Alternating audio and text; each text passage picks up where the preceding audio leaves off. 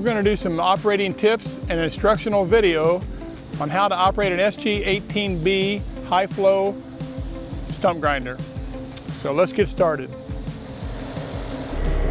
Now we're inside the cab, my seat belt's on. I've activated the continuous flow switch on the right-hand console or to the side of your head. That'll put the flashing light on the advanced machine display, telling it it is activated and it's ready to run. In order to engage the wheel for the grinder, you'll want to do function 2, which would be your thumb roller on your right joystick, and you will roll it up all the way until it locks in on the light on the advanced machine display, telling me you are in full continuous flow so you can take your thumb and your hand off the joystick.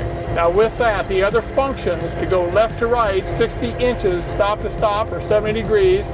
Number 3 button will allow it to go to the left, and the number 4 button will allow you to go to the right. That gives you a 60-inch radius. Now moving it back towards the center, I want to raise and lower and put it on function 5. And number 4 button then activated will raise it up 18.5 inches. And then the number 3 button will allow you to lower it. Now to extend it out the 11 inches of travel that it would do, you would take your left hand. I'm going to go to number 6 button, which is the top inside button on your right joystick.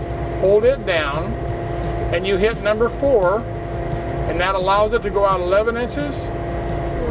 And then number 3 will retract it. So when you're operating and you're cutting, after you start your cut, you're going to use 3 and 4 to allow the head to oscillate back and forth in the radius cut.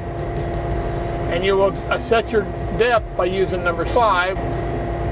So we're going to go ahead and get started. We're going to do some cutting right now. So I'm going to get myself in position.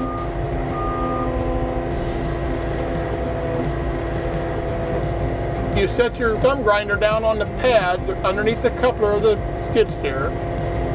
I've already engaged. So now I'm going to go ahead and run the engine idle up. I'm going to lower the cutting wheel down by hitting number 3 button, and then I'm going to start running my shift.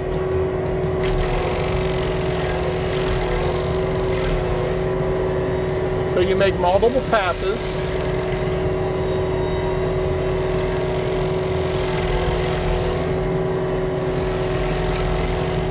And then by hitting number 6 button, you can extend it out to make the cut.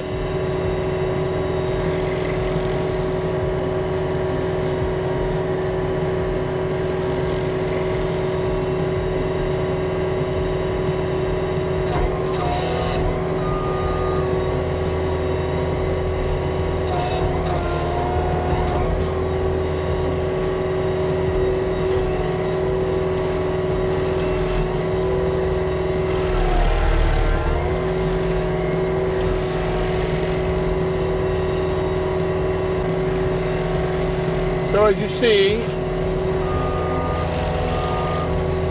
by positioning to the tool and using the 11 inches of travel in and out, and then you're up to 70 degrees both ways on your radius, you can sit in one position and cut your stump.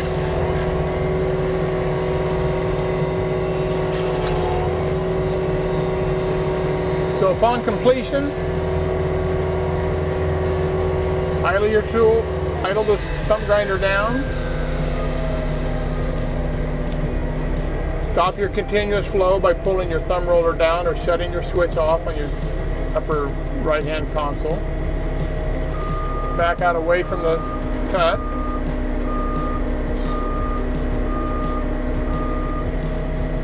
Let the machine idle down, and we're done.